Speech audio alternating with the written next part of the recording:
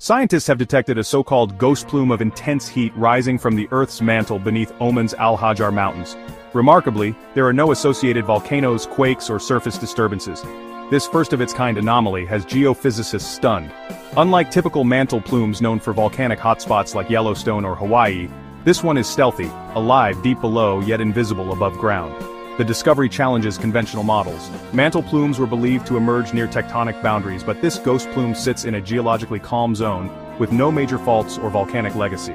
Researchers suspect it channels heat directly from Earth's core, raising fundamental questions about energy flow within our planet. If this silent plume exists, others might be lurking, undetected by traditional seismic or volcanic indicators. That could upend how scientists model mantle convection, plate tectonics, and seismic risk. The ghost plume reveals that heat, and potentially dynamic processes, can travel through Earth stealthily, without cracking the crust or triggering tremors.